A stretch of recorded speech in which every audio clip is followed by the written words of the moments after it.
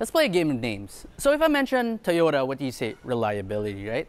What if I say Isuzu? What's the first thing that comes to your mind? Trucks? Well, yes, you're right. And one more thing would be the Isuzu Crosswind, which we all grew up with together with the Toyota Tamaro FX. But today, since we have all those Euro 4 compliance that we need, now we have this. The 2018 Isuzu MU-X. Now this is almost the top of the line trim. This is the 4x2, so this is one of the highest, if not the highest 4x2 version. There's also a 4x4, but that costs way more, which doesn't make sense for a car like this. Anyway, today I'm going to show you around this car, and I'm also going to give it a test drive, so stay tuned. Before we start today's video, I'd like to give a warm shout out to ZeroStainAutomotive.com. ZeroStainAutomotive.com is a website that sells car parts and accessories here in the Philippines. They were kind enough to send me this one here today, the Pegasus Lights Attack V2 LED headlights. Now this is going to be fitted to my LC90 Prado. I'm going to show you the stock versus this one later on towards the end of this video, so stick around for that. Let's start with the exterior of the MU-X, or MU-X as Isuzu would call it. So on the outside, it's not very bold. It's definitely not a bold design. It's more conservative because after all, this car is supposedly catered towards a more conservative buyer. So it's a far cry from the likes of Fortuners or even Everest or maybe even the Montero. So now here, what I love about this is this chrome grille all over it, and it's pretty big too. The Isuzu badge is also finally big. For a number of years, they were incredibly tiny with like the Crosswind. And here you get these LED DRLs. They're okay. Again, they're very conservatively designed. And as you move on over to the side, the shape of the car is, I mean, if you say SUV, this is pretty much what you get. You get 18-inch trims right here, which also look very conservative. They're not that bold either. You get a nice big side mirror. It's not as big as the Everest because, as I noted, the Everest is probably the car with one of the biggest side mirrors I've ever seen. And here, this was supposedly chrome, but the owner like put these black trim on it so that it's not too chrome and 90s looking.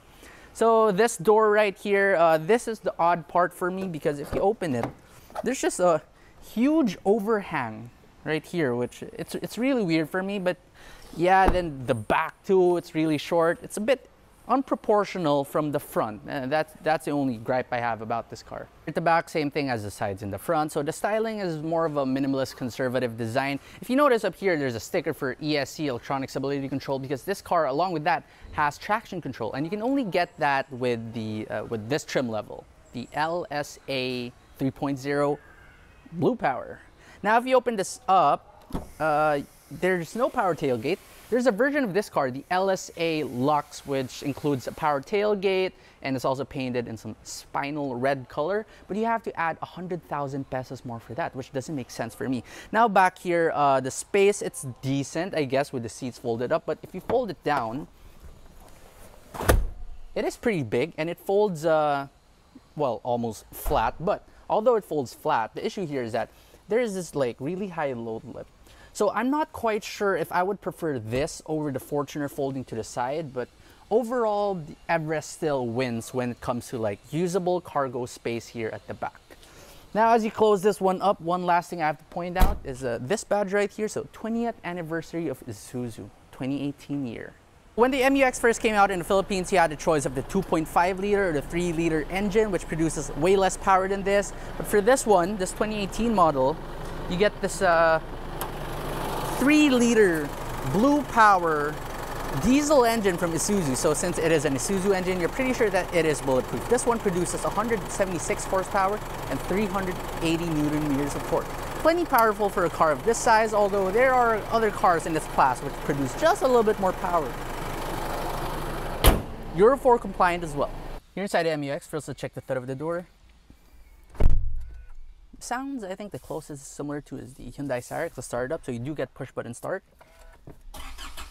Fires right up like that, and the gauges do move with it as you start as well. And it has the classic Isuzu diesel rumble, although it's obviously noticeably more quiet than the Isuzu Crosswind. So in here, the materials, they're a bit on the lower end of the spectrum as compared to, let's say, the Fortuner, the Everest, or the Montero. So for example, up here it's all hard touch plastic. Same thing here on the sides, down here in the center as well. The only soft touch you get here is this one right here, which is like really soft leather. Here on the side, you get really soft leather as well, where your arm will touch. Then finally, this armrest right here, that's also nice soft leather. The steering wheel, while it is nicely sized, it's similarly sized to the Fortuner, it doesn't have the notches for your hand at the 10 and 2 position. So, I mean, that's not really a big thing. It's multifunction as well. You get an Isuzu badge, and you get the cruise control, which is mounted here on the steering wheel itself, just like the Everest, instead of like in Toyota where it's down here at the side. Now, what I like about the steering wheel for this price point, you can tilt the steering wheel, although unfortunately you cannot telescope it. For your gauge cluster, it's very basic, so it's something like from the late 2000s. You get a trip computer and a rather low resolution display, but the way you change that trip computer menus, it's kind of weird. It's up here at the stock, at the wiper stock. So that's the first time I've ever seen any car with the trip computer selected here at the stock. Now here at the center, you get this big infotainment screen, and if you put this in reverse, it'll also double as a reverse camera. It is very big, it is very clear as well. However, unlike the Everest, it doesn't swivel. Now you get probably the biggest knob for the climate control that I've ever seen in any car. It's just ridiculously big. Move on down, and you get 2 USB ports, but the one on the right, that's for your regular charging. The one on the left is actually connected to this head unit and the one at the back, so you can watch your Kyle Liong car reviews, your most favorite Kyle Liong car reviews video in this car as you drive along. Now you get another 12-volt outlet in there. Open this one up and you get another 12-volt there. Then finally down here, you also get this small glove box, which is really small for this car's size. Now going back here in the center, your shift knob, it's oversized. It's similar to like the Pajero. So bring it down, and to the right you get manual shifting. It is surrounded by piano black. While it looks amazing, the problem with these piano blacks is that not only are they dust magnets, but they're also fingerprint magnets. So that's just something to look out for. Moving down here, you get your handbrake, which is entirely made out of plastic, so it does feel a little bit cheap. There's no leather boot or anything surrounding it. To its side, you get 2 cup holders, and if you open this up, you also get this nice deep cubby, which is really good. Moving on over to the side, on the left side, so I get this cup holder, which is very similar to the Fortuner, because when you open it, it's a regular cup holder, but then if you push it inside, it becomes a cubby. Very interesting. Now below that, you get your folding power mirrors. I mean, that is to be expected at this price point, but it's just good to have it, even though it's an Isuzu. I expected them to be more practical and wouldn't put things that could break, but yeah, I do appreciate the gesture, Isuzu. Now just below that switch, you get another cubby, a small cubby, it's hidden, and another one under the steering wheel. But it's just small enough so you can probably put like the magazine of your gun while you put your pistol in here. Interesting. Now just beside the side mirror adjustment switches, you also get hill descent control. But while in most cars, after you're engaging the hill descent control, you can just select a speed by like changing the cruise control settings. But for this one, it's just a fixed speed as far as I know. Comment down below if I am wrong. Now finally, the seats. The seats in this car, it's a mix of synthetic and real leather. So here in the middle, I think that is a synthetic leather, then around it is a real leather.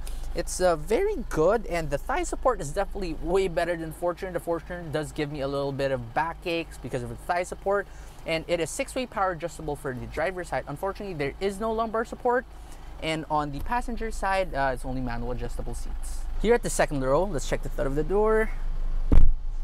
And yeah, the length, the overhang of the door really does help a little bit with the door thud, so it makes it sound a little bit better. So back here, the legroom is great. It's quite similar to a Fortuner or even an Everest, although there's not much of a recess for extra legroom. So you get map pockets, you get this hook right here, just like the Fortuner as well. But I love how it's like a bit higher, because in the Fortuner, this hook is mounted down here. So if you have like longer plastic bags, it tends to be useless. But this one, I like the positioning. Now open this one up, and this is your toy right here. So you get a nice comfortable armrest, which is also nicely padded, and you get 2 cup holders. Now finally, the most interesting piece here at the back. It's a bit, reminds me of a late 2000s car again. It's kind of an old design, but at least you get a screen right here, and it takes a while to boot, but it'll mirror the thing at the front. Okay, now close that one back up. You also get AC controls back here, but there's no climate control. Then now the seats. The seats. They're definitely way more comfortable than even an Everest and a Fortuner. Thigh support, just like the front, is really good. The seats, however, they don't slide forward and backwards, but they do at least recline like that though, and they recline in a really good angle. That's more than the Fortuner, because the thing about the Fortuner is that at the back, when you have the seats folded up, you have limited recline space. But for this one, since the seats fold to the ground, you get nice recline. You can sleep here and enjoy your car ride. Dining in the third row, it's definitely a way better experience than entering a Fortuner or an Everest, so the entry space is bigger. Now folding this one back up just for you to see how much legroom I have back here. And I must say, I have around that much legroom, which is not bad. That's definitely the best in its class. Now I have to fold this one so you can see me. And here at the back, while the legroom is great for the third row, and while headroom is actually quite decent, even if you're 5'6", you're gonna fit in here. The only issue here is that in the Fortuner and Everest, you can kind of squeeze 3 people back here if you have to. It's a tight squeeze, but you can. But for this one, you get like this cubby here in the middle in your seatbelt buckles. So there's just no way that there's gonna be yeah, it's poking my bottom side right there. So there's no way that anyone's gonna be able to sit here in the middle. It reminds me of like the previous generation Ford Explorer. Yeah, that's kind of sad. So this is strictly a 7-seater. Now, what's good about this one is you also get your own air vents at the back. And you even get a grab handle for when your driver drives a bit stupidly. You also get cup holders and more cubbies here at the side. So driving the 2018 Isuzu MU-X, MU-X. So the first impressions when I started driving this car is just, it blew my mind on how soft it is. Like, I expected an Isuzu to ride really harshly. I mean, they make trucks after all, and the Crosswind itself, which we all grew up with, that one was rather harsh. But this one, even when you compare it to like the Fortuner or even the Everest, which I've been praising a lot, this car is just so much more soft. In fact, this is now riding on 32 PSI, I believe, and they are on 18-inch rims. The Fortuner, I think I only put like 30 or 28 PSI in that, and yet it rides way more harsh than this. Now, the only gripe I have with this car is the visibility. So for your A-pillars, you have around an entire foot, like 12 inches worth of space that you absolutely cannot see anything out of. I don't know why Isuzu had to make them that thick, or maybe that was a General Motors design, because fun fact, this car is basically the Chevrolet Trailblazer. So they co-developed this car together with General Motors to develop this. So the Trailblazer is just the same, a different engine. It has a way more powerful engine with over 200 horsepower and 500 Newton meters of torque, versus this one's like just 170 plus and 380. But I mean, that engine right here, this 3-liter Blue Power engine, it's definitely a step up from its predecessor. So before this, there was a 2.5 and the 3, as mentioned before. That one only does like, I don't know, 20-30 horsepower less than this. Then you can also get like the base model version of this car. That one has a 1.9-liter engine, which doesn't sound like a lot because it isn't. That only has around 140-something horsepower. So I think this is the optimum choice. Just make sure you get this exact variant, the 4x2 variant, because at least when brand new, the 4x4 variant costs 300,000 pesos more. Would you pay 300,000 pesos more for a car that's exactly the same? Sure, it has like 4x4, but how many percentage of MU-X owners would actually take their cars off-road? And especially Manila, it's not like we get snow here that you're gonna need 4x4. So that variant's utterly useless for me. Now this car, the power, it's more than enough. It has roughly the same amount of power as a Fortuner, and definitely way more power than Everest, while still delivering the amount of smoothness that the Everest delivers. So the transmission in this car, this has a 6-speed auto, and it's just so smooth. Gear shifts are very crisp. Now here on this bumpy road, again, it's riding way softer than a Fortuner. Anyway, getting back to the engine. So the engine, it's just, what's the best way to describe this engine? A smooth diesel. I think that's the best term for this engine, because I didn't really expect Isuzu engines to deliver this amount of smoothness. Maybe if this was the General Motors version, then yes, I would expect this amount of smoothness from the Trailblazer, but for this one, it's really a pleasant surprise. Gone are the days that Isuzu were making those old turbocharged Isuzu Crosswind engines. It's just gone. I remember growing up with that, it was just like, it groans a lot, but it doesn't deliver that much power. But for this one, you just floor it and Okay, there is that torque. It doesn't have the same amount of torque pull that you'd feel with the Fortuner, but one more time. Yeah, that's actually not bad engine, and it's not that loud as well. That's what I really love about this car. So I wasn't able to take this car to the highway, but I did ask the owner, and he said as long as you're doing around 80 to 100, you're about fine. Anything more than that, and you're gonna get way more diesel rumble. And of course, it doesn't have what the Everest has, which is the active noise canceling thing. So yeah, I would expect a car of this segment to be quite loud at highway speeds. But here in the city, it's perfectly daily drivable. If you want a Fortuner, but maybe it's a bit too flashy for you, the newest Fortuner after all is a bit too flashy, and you want something more conservative, you want something more dependable, you want a diesel engine powered car that can just go miles and miles without giving you headaches, then I think the Isuzu MU-X is for you. Now, finally, I just want to talk about the consumption. So the consumption I'm having right now is around 8.6 kilometers per liter, which is definitely way better than the Fortuner. The Fortuner I daily drive only returns around like 6.8 to at most 7.1, 7.2. So getting that extra 1.5 kilometers per liter more is definitely a huge improvement. Brand new, this 4x2 version costs around 1.7 million pesos. And today you can get the 2018 model used for around somewhere between 1 million and 1.2 million, which if you compute it, that depreciation rate is not bad. Isuzus do definitely hold their values really well. However, if you're in the market for one of these, I suggest that you hold out just a little bit more because the new D-Max and the new MU-X is set to come out soon. And apparently that one has like center airbags, which sounds really amazing. I haven't heard that in any car.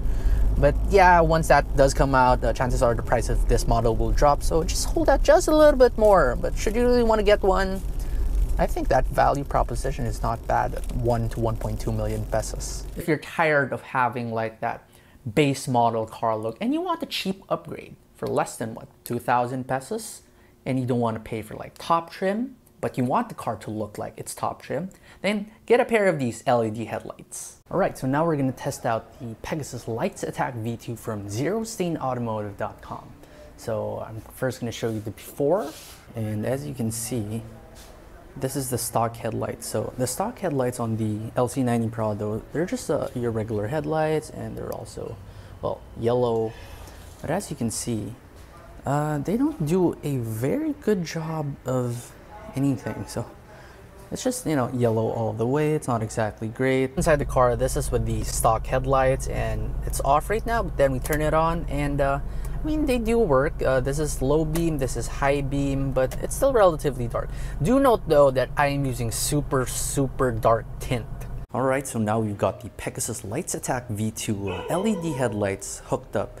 And I think enough said, just look at how much brighter and clearer I look now.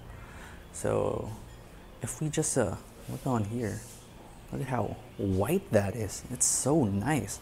So now the only issue with these really white headlights is that if there's a lot of fog, which honestly we don't have in the Philippines, except if you're in like Baguio, then white won't exactly cut it. But not to worry, because Zero Stain Automotive also sells these lights in not only tricolor, but also in yellow to cut the fog really well. Now inside the car, I'm not sure if the camera can pick up the difference because I think it auto adjusts the ISO based on the lighting conditions, but at least from my point of view, it just looks so much brighter. I mean, this is low beam, this is high beam. Just look at the distance it can travel as well. Okay, let's turn it off. That's how dark it is, and then we turn it on, boom, look at that.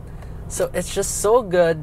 These LED headlights are definitely 100% 5 stars for me. So do check them out at ZeroStainAutomotive.com and pick up a set for yourself. If you like this video, please don't forget to smash the like button for the YouTube algorithm. And also don't forget to subscribe to my channel to see more car reviews.